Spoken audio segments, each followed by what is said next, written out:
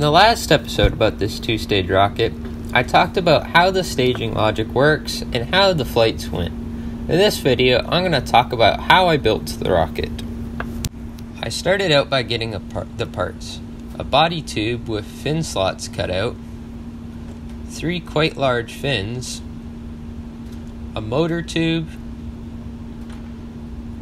2 centering rings for that motor tube, shock cord, and some other little things.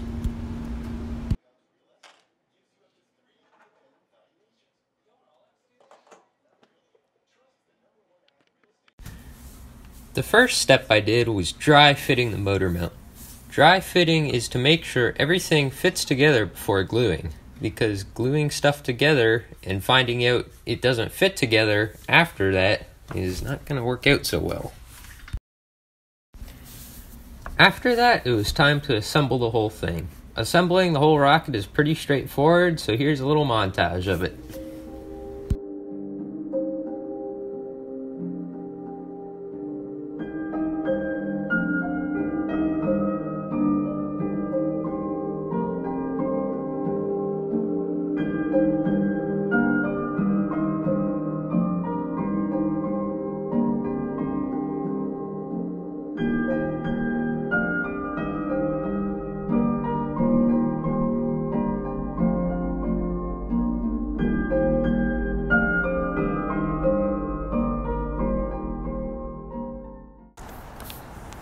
Next, it's time to paint the rocket.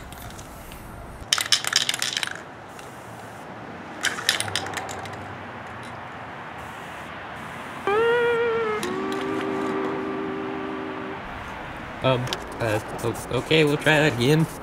Okay.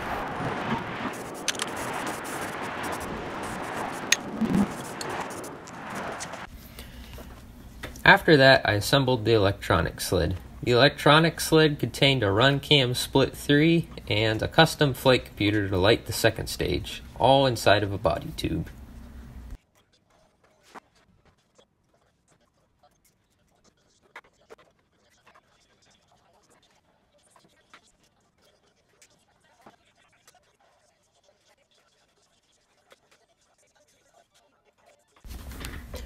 Next, we're going to take a look at how I built the second stage.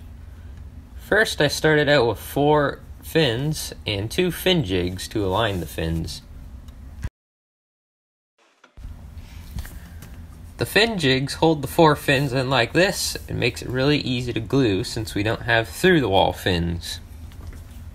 After that, they're glued on like this with a little bit of JB Weld.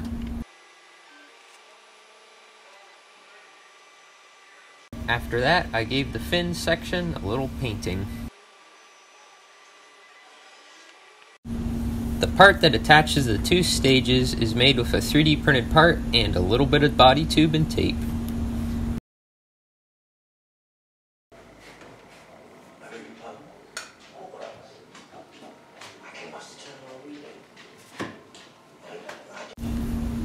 Next, we're going to take a look at the first flight.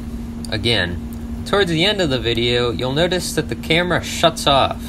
This was actually because the connector between the power and the flight computer, which the camera was powered by, got unconnected and it shut off.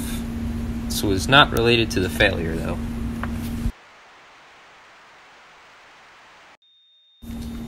Now we're going to take a look at the successful flight.